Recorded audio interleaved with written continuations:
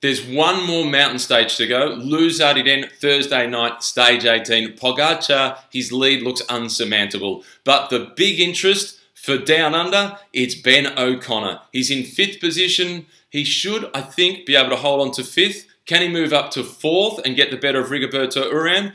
Urán doesn't have many bad days, and when he does, they're only slightly worse than his good days. Can he move up to 3rd and get a spot on the podium? That will be a big challenge for Ben O'Connor. Carapaz and Vinegar, so far they look a little bit stronger. It will be an exciting day up Luz Ardiden for stage 18. And then there's the time trial on Saturday. There's still so much to play for in this year's Tour de France, and there's a lot to look forward to for Australian cycling, with Ben O'Connor being one of the revelations of this year's race.